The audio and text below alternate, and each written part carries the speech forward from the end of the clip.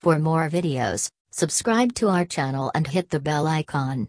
Make sure to tune in to our next video, DC Machine Design Part 7.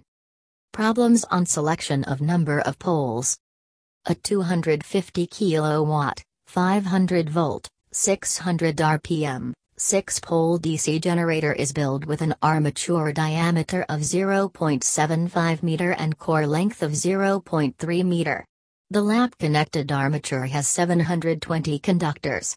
Determine diameter, core length, number of slots, armature conductors and commutator segments for a 350 kilowatt, 440 volt, 720 RPM, 6-pole DC generator. Assume square pole phase. Pole ARC to pole pitch is 0.66. Efficiency is 0.91. Internal voltage drop is 4% of rated voltage. We have two machines in this problem. Generator 1 and Generator 2. At first write down the parameters given for each machines. For square pole phase we know L equals pole arc. L equals psi into pole pitch. Given psi equals 0.66 and we know pole pitch is pi d by p. Then for first machine find the armature power by dividing output power with efficiency. Then find C0 using power equation. Write the EMF equation then. Substitute for phi from equation of B of E. Then name it as equation 1. We know other equation for EMF here. Name it as number 2. Equate both numbered equations. We will get B of E from it. If the video is fast, you can pause it and calculate it on your own and check the answer. You can do it easily because all other parameters are given. You should just have to substitute it. Then for machine 2, find power using same way as machine 1. Also find D and L as given below.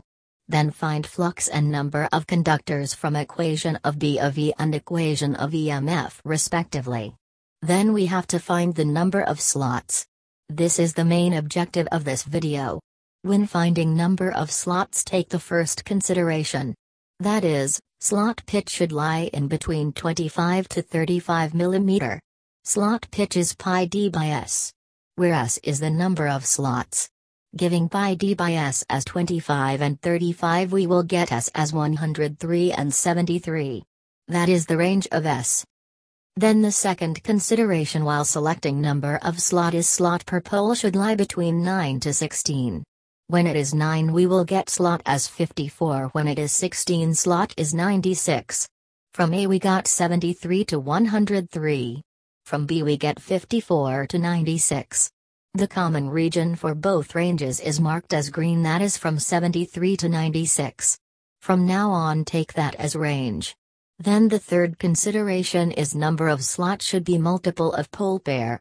Pole is 6. Pole pair is 3. Then check for multiple of 3 from 73 to 96. These are the new values for slot. Check fourth condition. Find slot per pole of these numbers by dividing these by 6. Then choose from these the numbers those can be written as integer plus half. Then we finally got 4 numbers. 75. 81. 87. 93. Then check the final condition. Slot per pole shoe should be integer plus half. Slot per pole shoe is psi into slot per pole. Find psi into slot per pole for these 4 values. When finding for 87 we will get an integer plus half. So finally we got the slot as 87. Then find number of conductors per slots like this. We will get it as 6. Then to find actual number of conductors, multiply it by 87.